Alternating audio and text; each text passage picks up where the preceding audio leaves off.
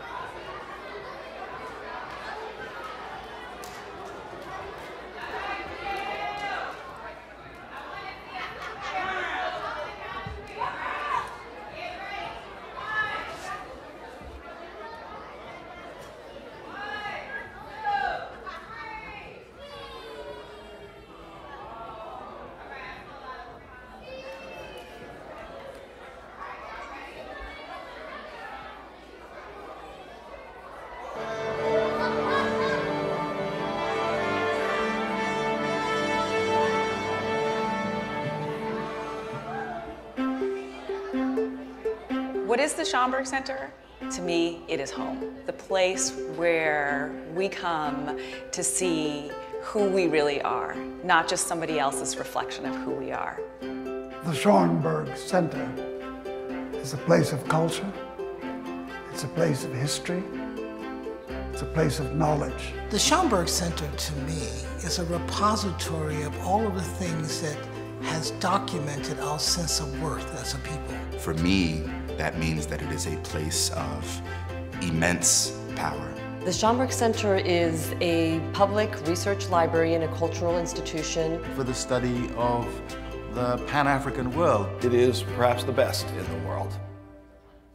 My Schomburg Center is Arturo Alfonso Schomburg. Arturo Schomburg said, Black history and culture and intellect exists at a time when most people didn't believe that. He collected those evidences, and that became the beginning of the collection. And it has expanded and has grown to where it is now a world-class institution. It holds over 10 million items. There's no parallel anywhere that brings to light what we as people of color have done, what we continue to do. Black culture is all of culture.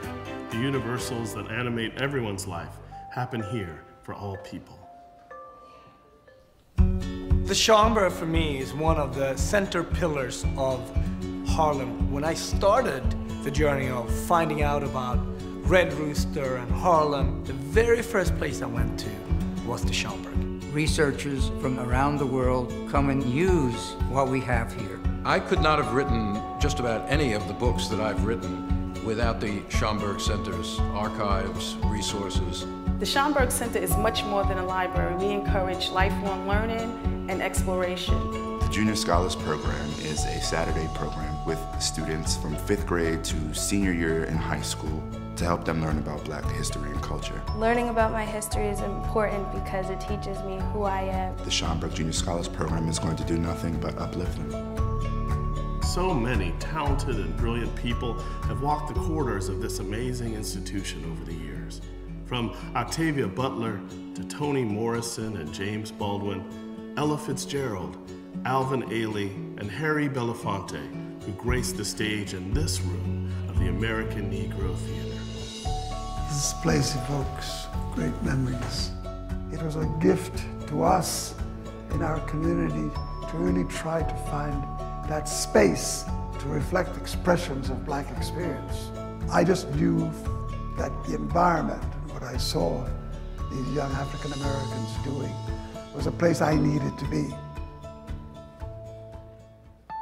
What is my Schomburg Center? I'm standing here at the Cosmogram, which underneath holds the ashes of the poet Langston Hughes. On the evening when this Cosmogram was dedicated, people began to empty out of the auditorium. A jazz trio struck up, and to my amazement, Amira Baraka went over and asked Maya Angelou for a dance. And they started to dance on top of the Cosmogram, on top of the ashes of Langston Hughes, and I felt what a fitting way to kiss the memory of Langston. The Schomburg Center is a research institute and a library, but it's so much more than that. There's something going on every day. So many amazing people come here to talk about their creative craft, to share what inspires them. The Schomburg Center's collections help to tell stories even beyond our walls. The Schomburg Center is here in this exhibition at MoMA, One-Way Ticket, Jacob Lawrence's Migration Series. We depend on the resources of the Schomburg to enable us to tell this story. Thinking about the implications of the past on the present is absolutely crucial for understanding the next steps, understanding what we have to do to go forward. We today have the responsibility of making sure that new artists and activists, new scholars and poets know that this place continues to be a resource and a source of inspiration for the work that we must continue to do.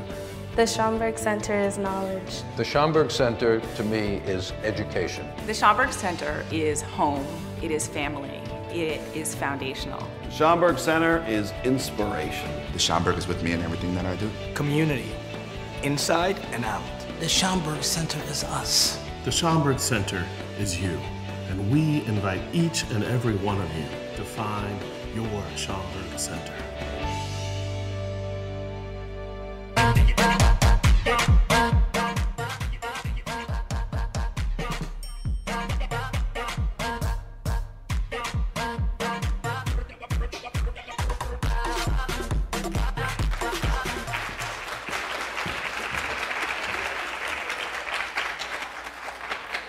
Good morning.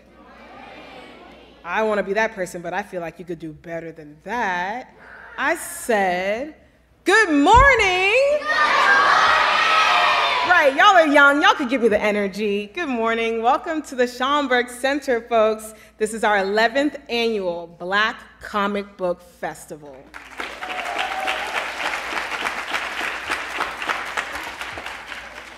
My name is Katia Tubman. I'm the Schomburg Center's Education Manager of Programs and the Executive Producer of the Black Comic Book Festival, and it's my privilege to welcome you to the Schomburg Center for Research in Black Culture.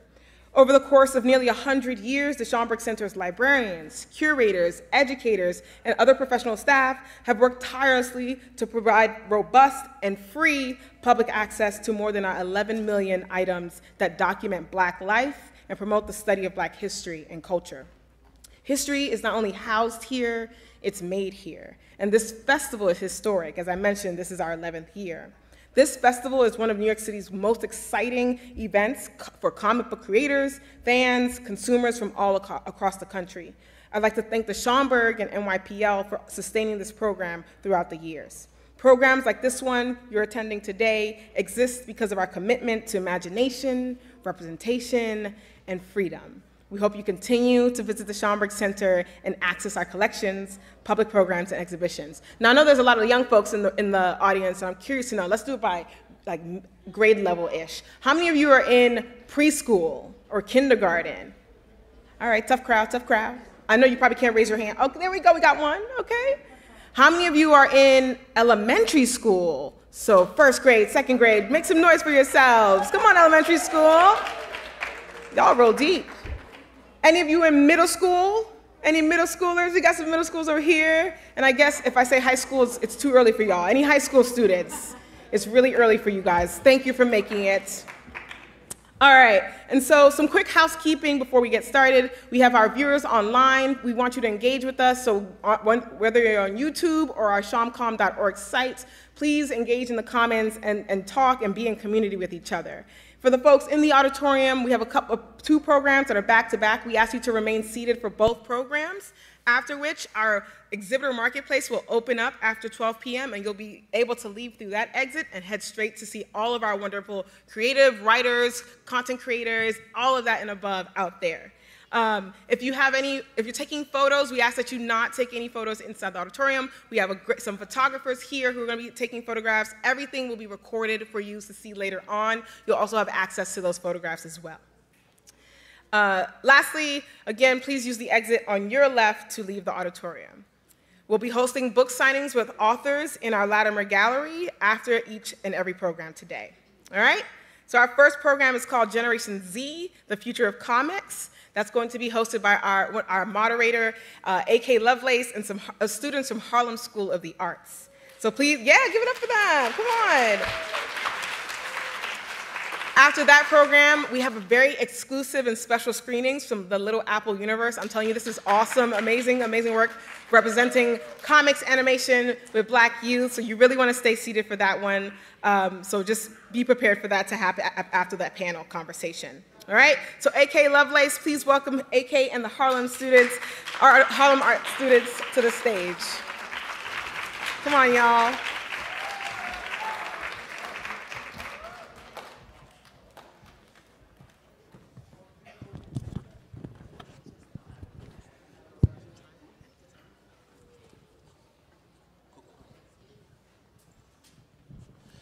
Good morning. My name is A.K. Lovelace. I'm the chair of the Media and Design Department at Harlem School of the Arts, not far from here.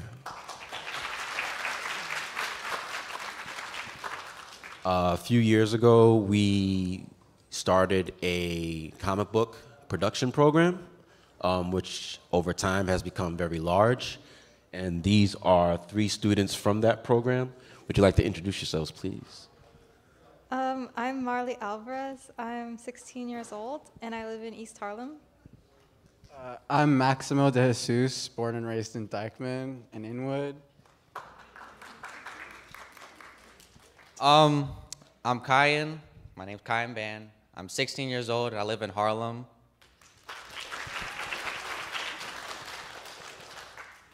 So the name of this panel is Generation Z, The Future of Comics. The reason that we chose that name is because once upon a time there was an X-Men comic book called Generation X, and it was obviously a comic of its time. You guys are all Generation Z, they're Generation Z, and the future belongs to the youth. So we thought that that was an appropriate way to go. So to get ourselves started, I'm going to start asking you guys some questions, and I hope you can be a little candid for our audience here. So to start off, when was your earliest memory of being introduced to comic books? So I was drawing my whole life, and as an artist, as someone who's been interested in those things, that type of media for my entire life, I've known and read comic books forever now. So my dad would talk to me about Marvel, and that's when I first got into it.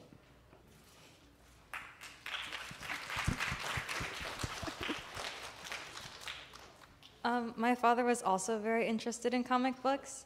He always had these vintage big Spider-Man compendiums and Superman, as well as the Avengers. And my cousins also were big comic book fans, so they all kind of introduced me to arts.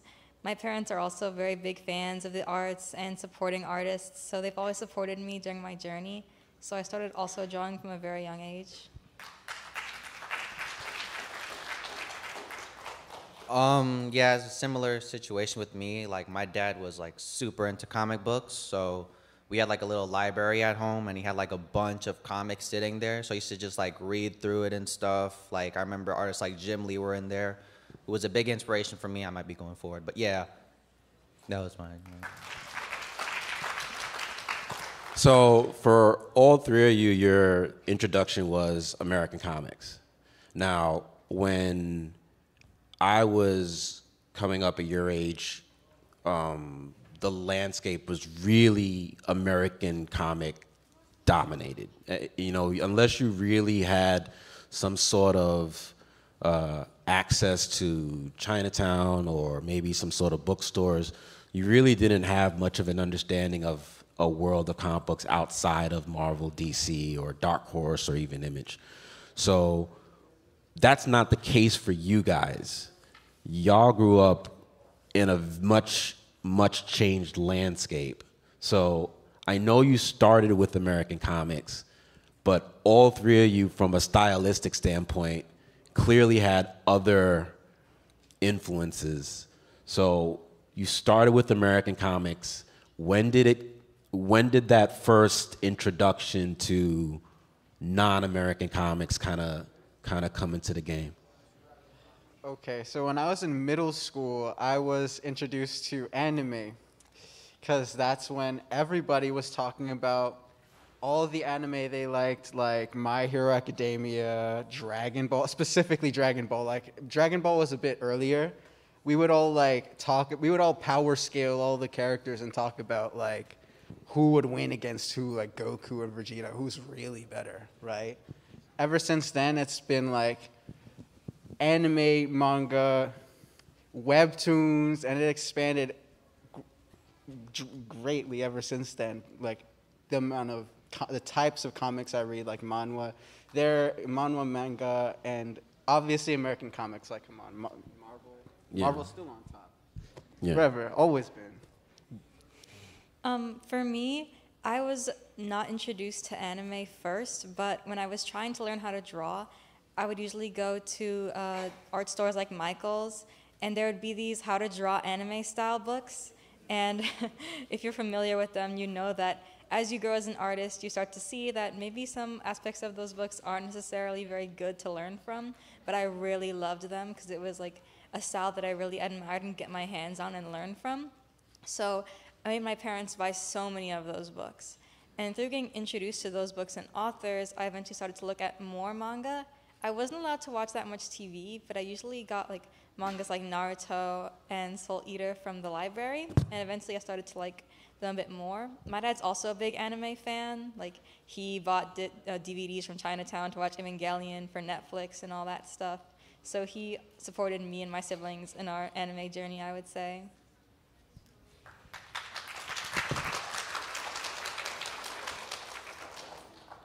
Yeah, I was introduced to anime in like elementary school, and the how to draw anime books in elementary school as well, probably 4th grade. Yeah, I remember like surfing through Netflix, and then I saw Naruto, and I think I was like really cool. I saw like ninjas and like this poofing and shurikens and stuff. Like, so it was really cool. So like got really into it. Then me and my friends, we used to make like characters of like what powers we had, what we could do, like the Jinchuriki, if you know what that is. But yeah, I was like really into it, and like the how to draw anime books like really like propelled me to do even more. Cool. So another key aspect of this process is the presence of people that look like us in comics. When I was coming up, that really wasn't a thing per se. We would have characters here and there, but certainly on a creator level, it just wasn't, we didn't have that kind of a footprint. And there's definitely a thing from my generation in terms of our natural inclinations when we got into comics for the kinds of things that we would draw. And there's a direct line from not seeing ourselves and how we approach doing comics. was there a point for you guys where it kind of started to trickle in for you that, wow, I don't see a lot of characters that look like me in any of my favorite comic books, or I'm starting to learn about comic book creators, but all the comic book creators are Japanese, or they're white, or there are a lot of different things maybe, but they're not. You know what I'm saying? Does that, like, a moment that you guys kind of encountered? Yeah, like for a lot of the things I watched, well, Marvel aside, because that's more American. There are a lot more people of color in Marvel comics than there are in anime, manga, and stuff like that. That's an amazing point. Yeah, because I would always watch anime and read manga. I would draw in that sort of style, you know, and it took a while of learning and developing new skills, looking at new things, new people, new references, to take in, like, absorb how to draw different types of people, especially people in my own color. Like, it's weird, like, saying different types of people when the different type of person is me. So, yeah, like, for the first, like, oh my God, countless hours of drawing, I had no clue how to draw black people. And then it was, you know, I learned. I saw lots more black people in comics and manga especially, even though, like, I can count on one hand how many black people I know from manga and anime. Yeah, because it's not American. There's not so much African American influence in manga, but hey, yeah, now we're doing much better. I can draw black people better than I could draw anything else.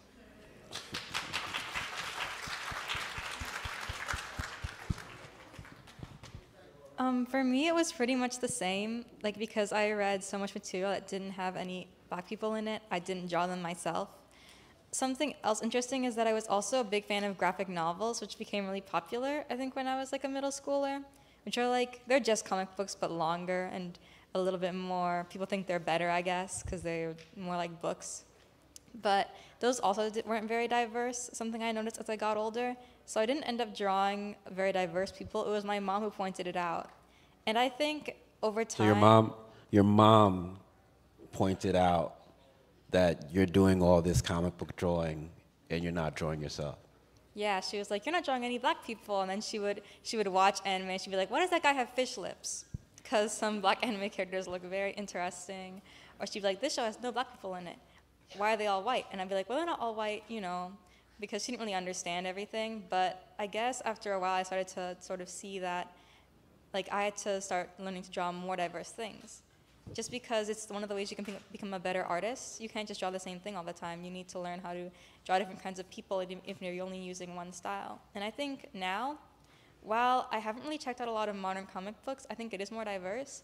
But what's really been more diverse is like the amount of artists who are like cartoonists or illustrators, and they'll draw black people, and they'll be black illustrators, and then they'll have their own unique styles. And by looking at those, it's very inspiring, and you can learn how to improve your style with drawing more diverse casts. So you have already noticed, even in this relatively brief amount of time, that the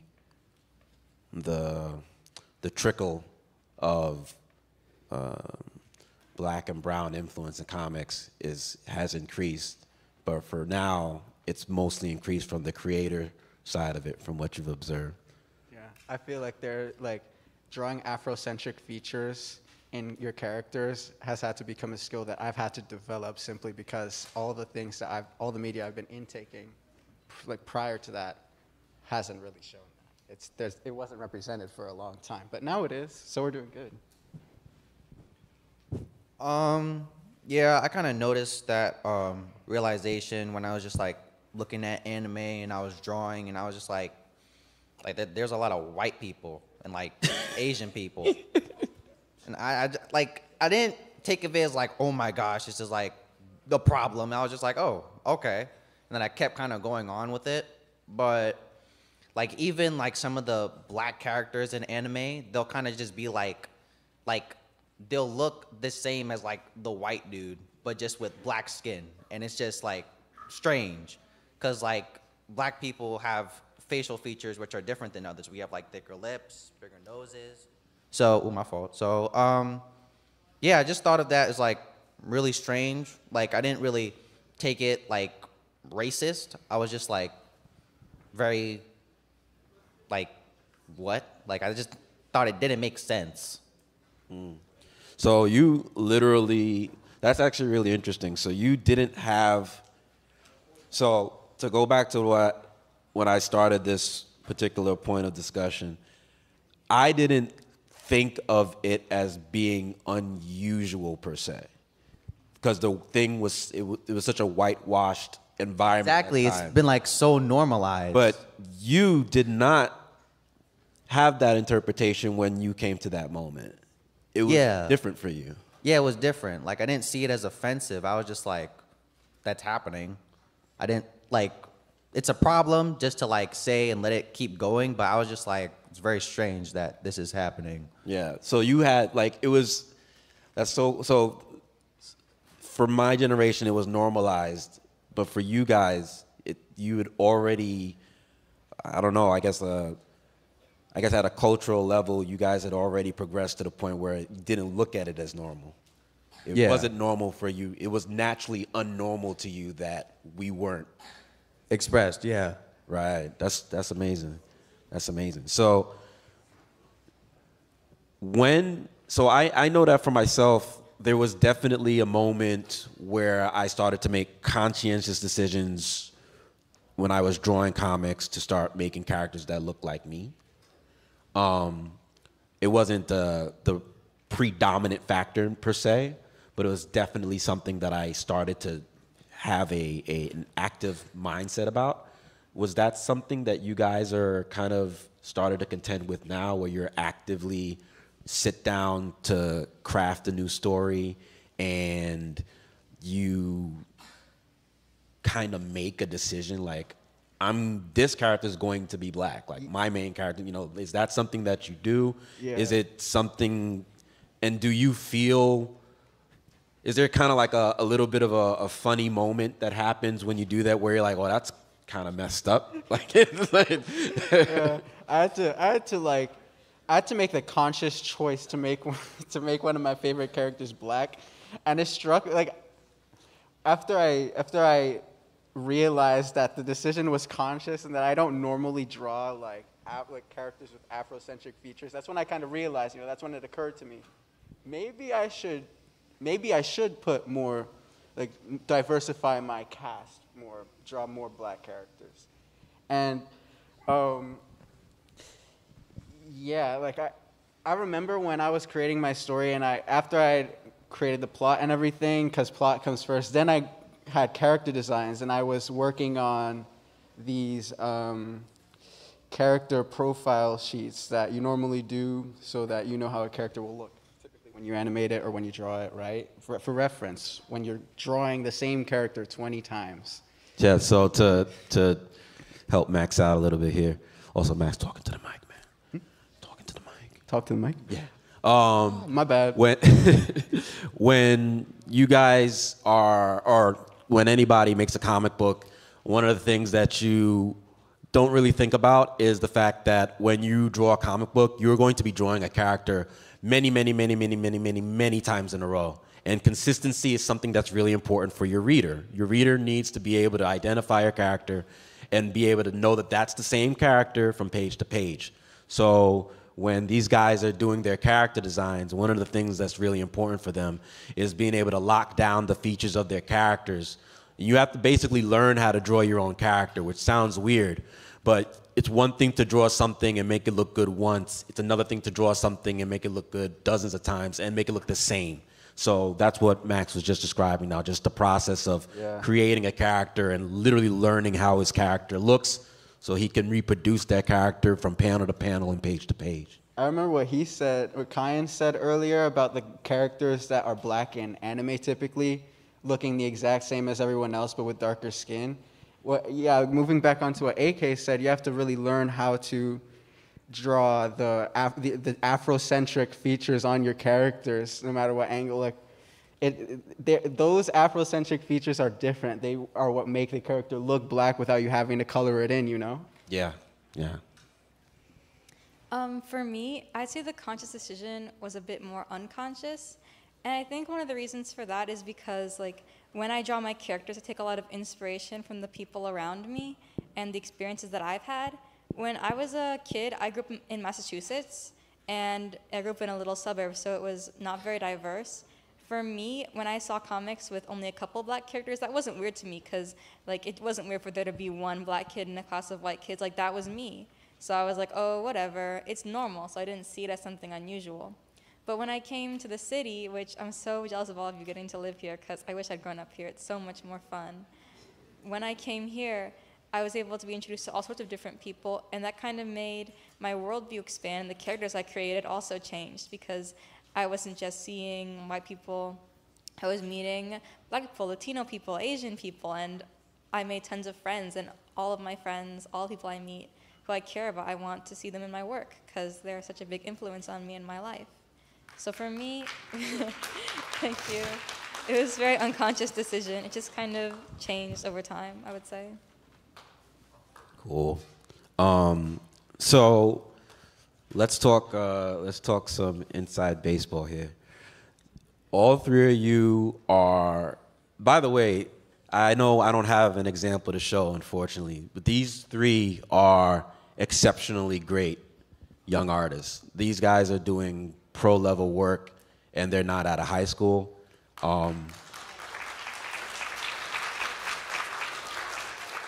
They literally have dozens of comic book pages under their belt. At HSA, we literally make comics. We are going to start printing them soon, so we've already dipped our toe in that water, and it was nice. So these guys are legitimately doing the thing, as it were. When you think about when you sit down to make a story, and you think about where you want to take that piece of work in this kind of like modern space that we're talking about, like, what do you think? Do you think, oh, you know what, I could go digital with this, or, you know, I should start going to conventions? Like, when you go to conventions and stuff, have you guys gone to any comic book conventions? I know that you have. Oh, you guys got to start going to comic book conventions, man. That's terrible. But do you think about what your work looks like in a business space? Typically, when I'm drawing a comic book, I really overthink a lot, like layouts and everything. I try and make it look like as cool and explicable as possible without the words, so that, you know, the story could be somewhat successful if I ever released it, you know? So, say I went to a comic book convention, the first thing I would do is look at everyone else's, see what they all have going on, all have similar, so that I could, like, put that into my work. So, how many double page spreads, right? Or the pacing, or what shape should a lot of the layouts be so it doesn't look too plain, too boring, right? Because you don't want your comic book to look boring. You usually look at all the good stuff, all the coolest comic books, so that you know what's interesting to look at, so that people will gravitate towards your work. So your work is cooler than everyone else's, so that your work is actually special, you know?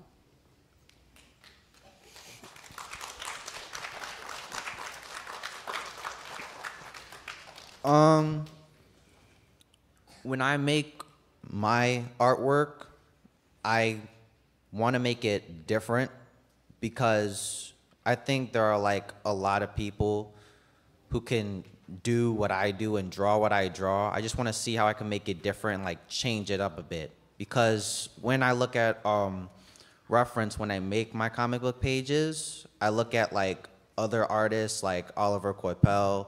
Ooh, my fave. Jim Lee, yeah, he's really good. And I like look at how they place the panels, look at how they design it, because when you're creating a comic book panel or like page, it's like creating almost an art piece, and it has to be arranged in a certain way where the viewer can follow it and not get confused too easily. And I want to make it as simple as it is complex. So I like human anatomy. I love drawing people. So how can I like make this page have like 100 bodies and like still flow through like the page? That's how I look at it. You just brought up one of my favorite comic book artists, Olivier Coipel. For those of you that don't know, Olivier Coipel is a world-renowned comic book artist, and he is black. And he is top of the game. So again, just in terms of something that Marley spoke about earlier, this changeover where more creators are coming to the forefront that look like us. You know, one of the best comic book artists out there now, and has been one of the best for many years now, is a black man. So that's something to hang your hat on. Marley?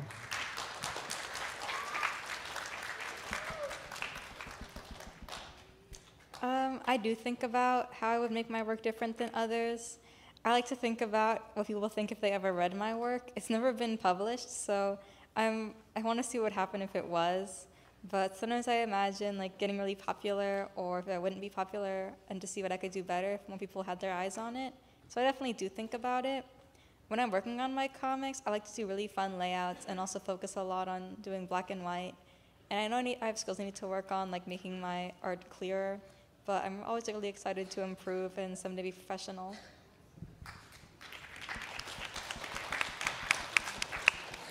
So we kind of touched on a couple of things. One of the things that it's come up, but we haven't really focused on is influence.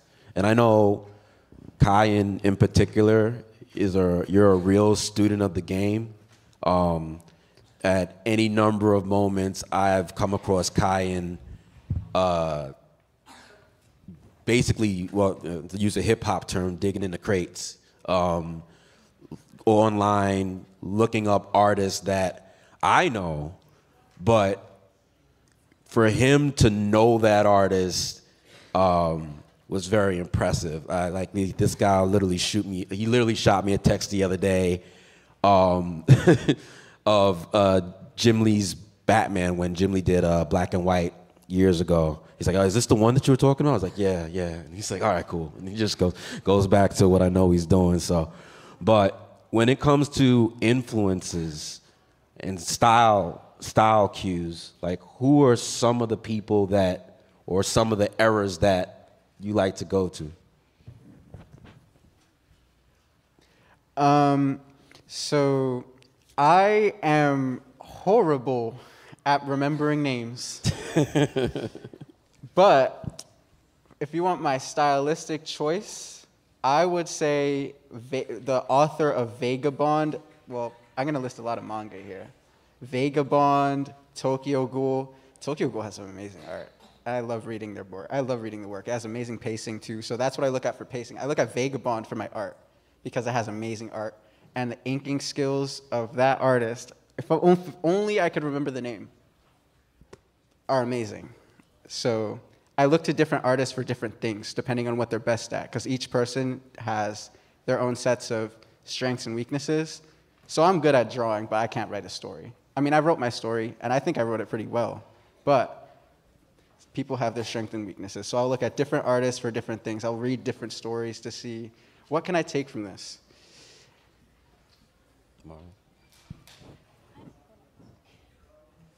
Okay.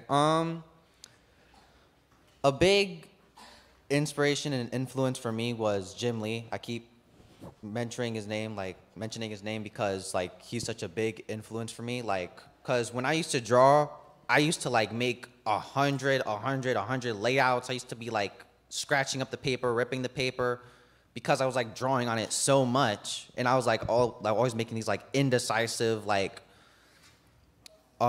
pencil strokes, and then I was just I always saw this finalized art, all this clean art, and I always thought I could never look my art could never look like that until I saw him he has a YouTube channel and he was drawing, and I saw he was doing the same thing as me, and I was oh, so I'm not the only person who does 100 layouts of their character and then draws it.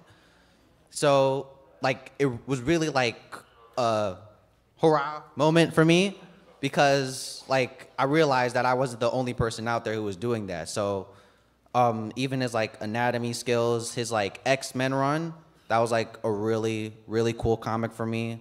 Like my dad had those, comics in his library. I used to look at the X-Men one a lot. Yeah. Well, we would like to thank you for coming here and listening to us.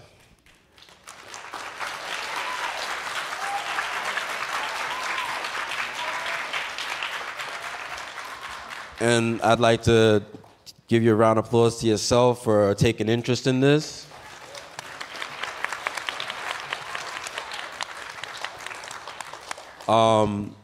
Once again, we are Harlem School of the Arts.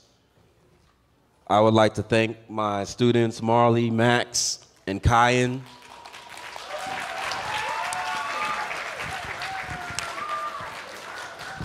And please, please, please look out for these people. Come to HSA, come check us out. We're doing big things. And these guys are definitely going places. Thank you very much for having us.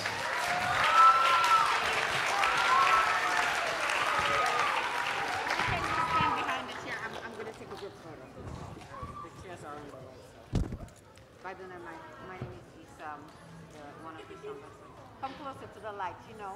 You're drawing, so you know the light is important.